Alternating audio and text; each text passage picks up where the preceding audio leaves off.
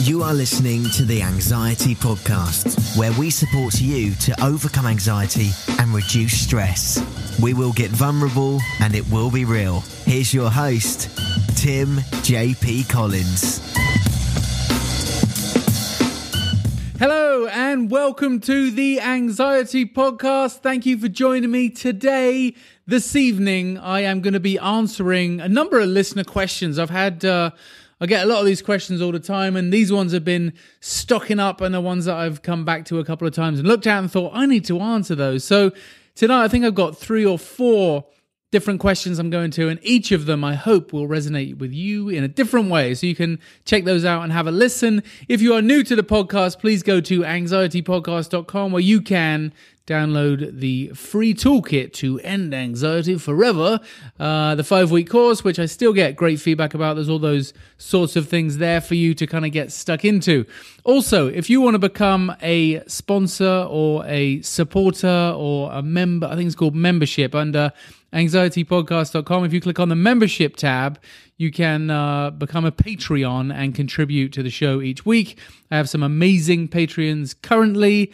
And I love it, and I love you. Thank you so much for contributing. It makes a big difference and helps me pay running costs towards hosting and stuff to keep the show going. So thanks for that.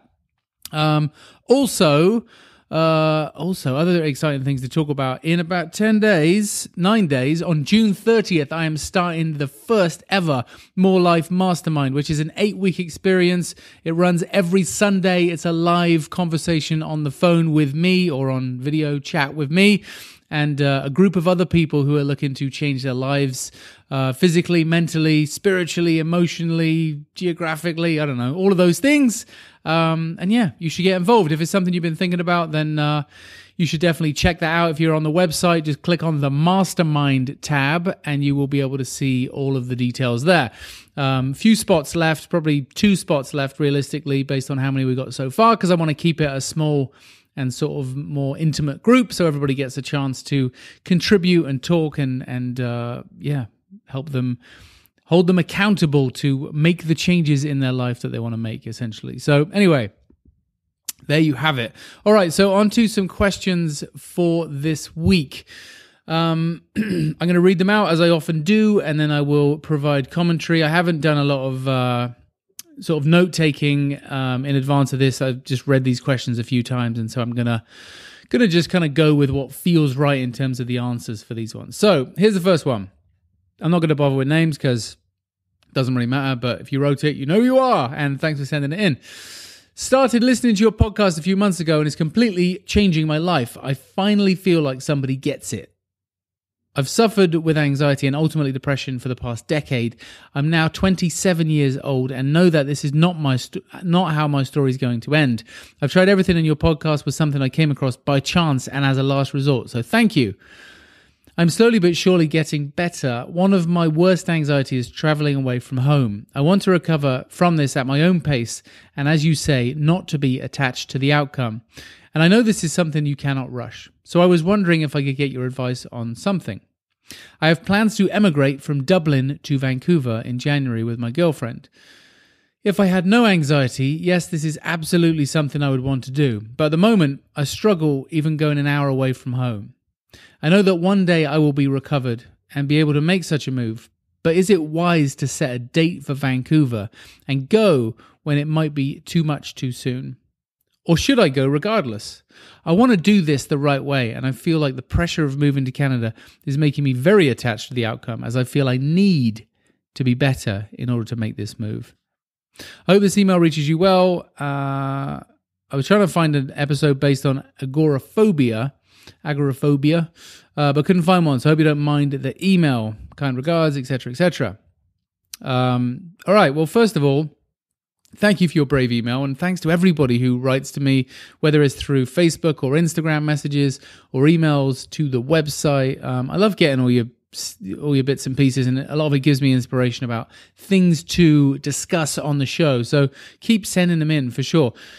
Listen, with regards to this one, I think it's a little bit of a chicken and egg scenario, right? So if you wait long enough to be ready, you'll never be ready. That's the first answer. And I've used the fantastic analogy before of if you are sitting in the driveway of your house, if you didn't leave your house until all the lights were green on the route to your destination, you would never leave. And I think that's a great illustration to answer this question, which is like, for this individual who's talking about moving, it's never going to be perfect. It's never going to feel completely right. It's never going to all align amazingly where you wake up and feel euphoric and your bags are all packed and the birds are singing outside and there's zero turbulence on the plane and everything's on time. That's just not how sort of life works for us. So there's going to be times where it feels difficult, and it's going to be tough, and I think what you can do for yourself is prepare accordingly. So if Vancouver is in January and right now it is June, then can you do some smaller trips, right? Can you visit other places in advance that are, at the moment you have an hour away capability, can you go from Dublin to Belfast or Dublin to London on a ferry or on a little flight somewhere and start to flex that muscle and test yourself a bit? Because traveling away from home is one thing, right? Traveling some distance and that is one thing. It's another thing to move different countries, because then you've got not only travel and distance and missing people, but the cultural impact. And there's just not enough Guinness in Vancouver, quite frankly. There probably is, but you know what I mean? Like, I think you need to work towards it. And I don't think there's anything wrong with saying my aspirational goal or what I'm working towards is going to Vancouver, because I think it's fine to have things to work towards, and you can work towards that by, again, doing shorter trips and sort of getting ready for it. If you feel like you're building confidence, if you feel like you're moving in the right direction, you're progressively getting better, but it still seems daunting, well, that's probably just because it's always going to feel a little bit daunting, and that's part of the process, and that's something you probably need to grow and stretch through. Okay, so for some people it might be you can't leave your house, and one step outside is progress.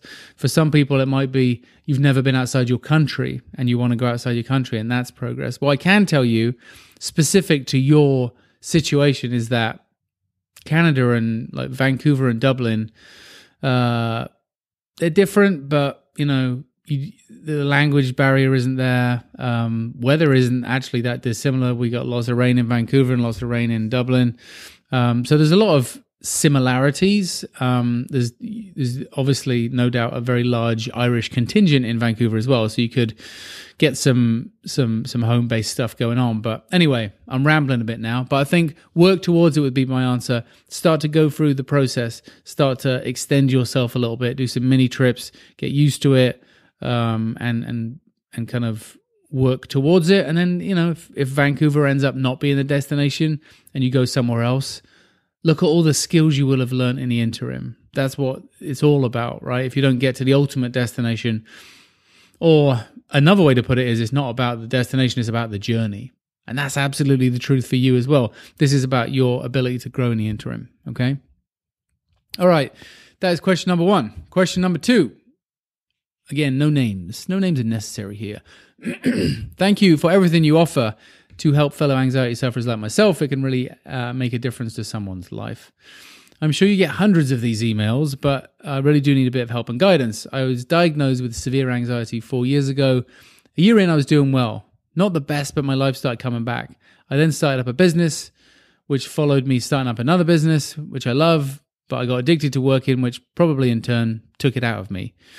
I'm currently in a blip. All my symptoms have returned. My thoughts are extremely negative and I feel like there is no hope. It's soul destroying, as I'm sure you know. I seem to struggle to do anything at all with the anxiety symptoms being prominent. My problem has always been, what do I do? Do I rest? Do I try and do things? If so, what do I try? Do I do as much as I can, no matter how I feel? I have so many questions going around. It's just adding to the confusion. I have spent, like yourself, so much money on trying to get my usual self back together, and that just adds more pain to the cause. I know I'm not alone. My family are great, my girlfriend's great, but you can't help feeling like you are alone in this dark place. I've done so much research which all suggests you should be friends with your anxiety, let thoughts come and go, and think as positive as you can, like your theory to lean in. But my problem is, how on earth do you do this? Anyway, I'm going to stop waffling on. I appreciate any reply that you may supply. It rhymes. Just reading this email again, because I read it earlier, but it feels like, and I don't know if anybody else listening gets this, but it feels like there's a lot of pressure for something to happen here, which is pretty normal. And maybe on the basis of said you started a business and you started another business, you were an entrepreneurial minded individual which got addicted to working, and you're taking that same tenacity and aggressive nature and passion and trying to put it towards fixing yourself.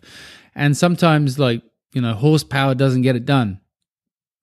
Sometimes it's the opposite, right? Sometimes instead of trying too hard, as you said, what do I do? Do I rest? Do I try things?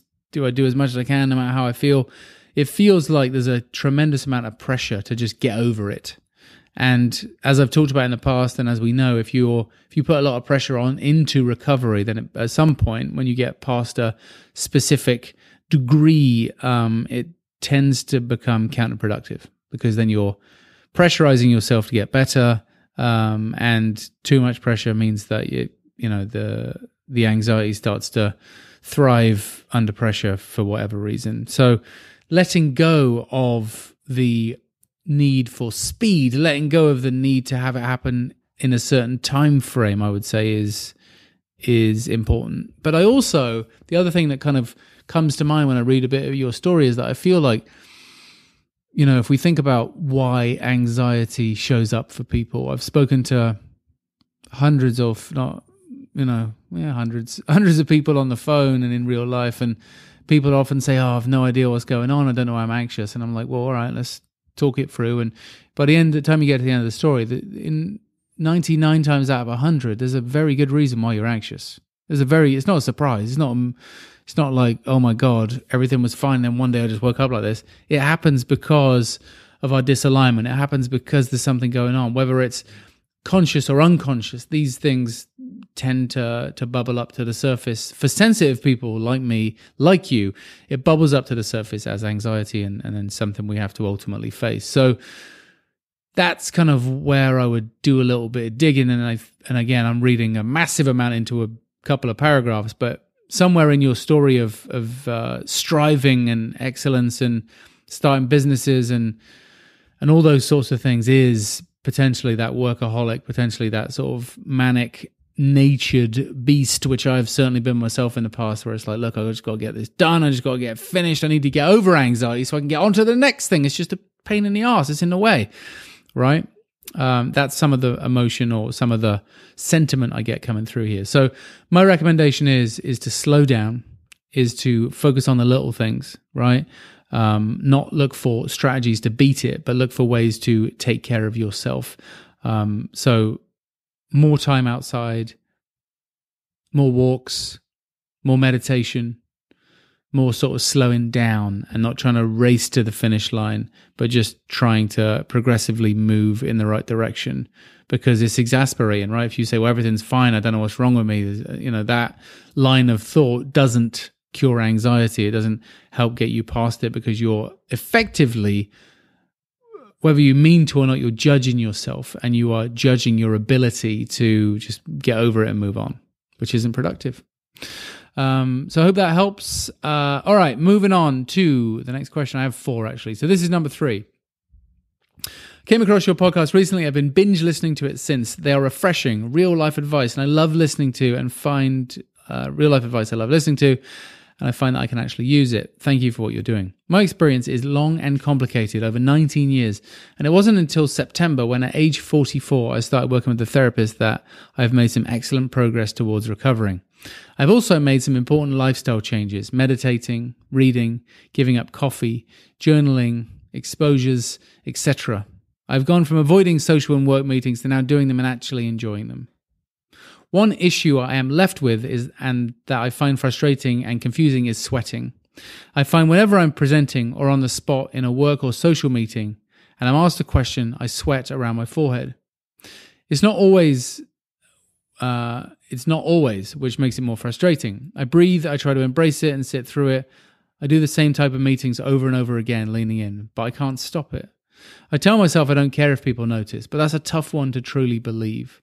I tell myself if this is the worst of it, it's not that bad, but that's also a tough one to accept. I continue to work with the therapist and take sage tablets as they are supposed to help, but I'm still dealing with it. I also use mindfulness techniques, but when you're in the thick of the moment, that becomes really difficult.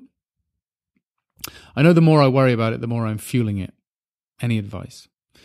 So this is something I've suffered with myself, so it's kind of close to my heart to some extent. And I'm not sure I'm going to have like a wrapped up in a little present with a bow on top answer for you here, because I don't know if I have it. But I will say that for sure, like, you know, sweating whilst presenting or sweating whilst talking is one of those things which is very strange. And pre having sort of bigger anxiety attacks, I definitely would get up to talk.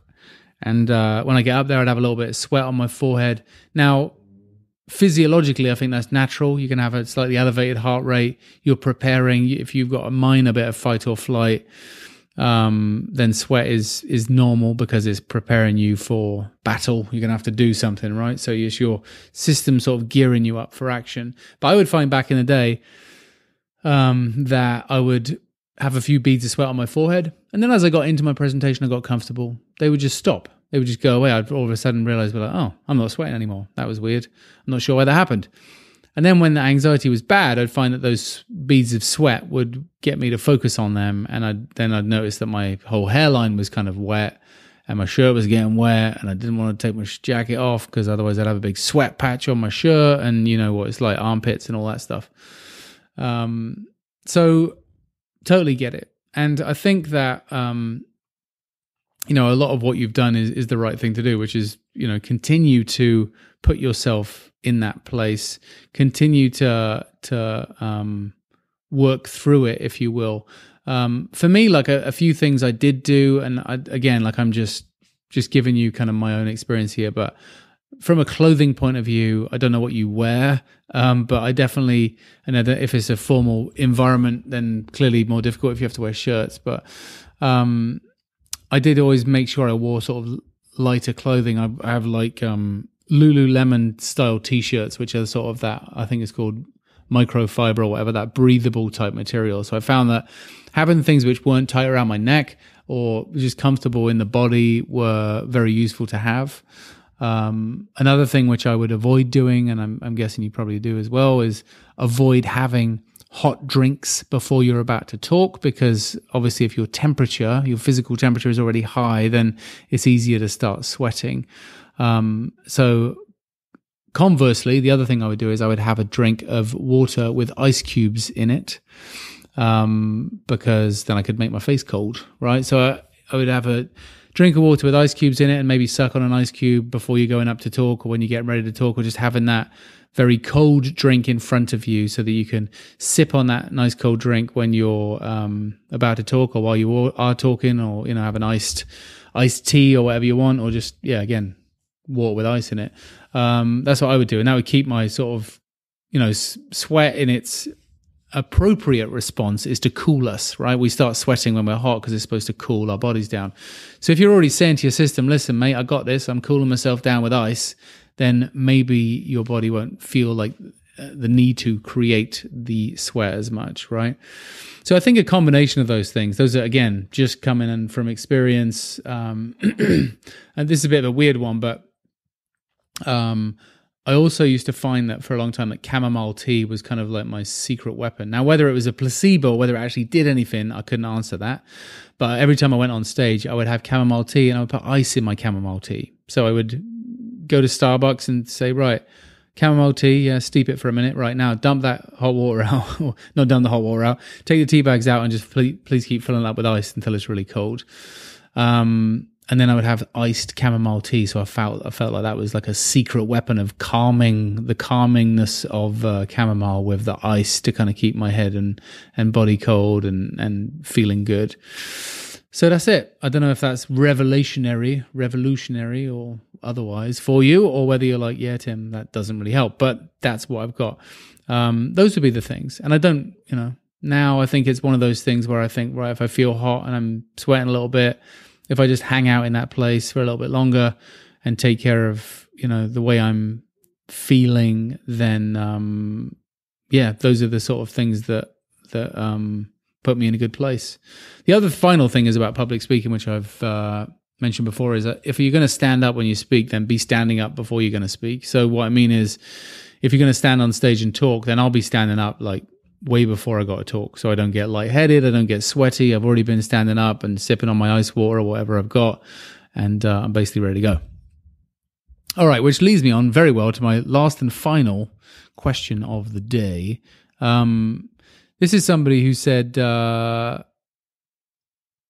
Tim, sorry to bother you. You're not bothering me when you send me a message. Please don't write that.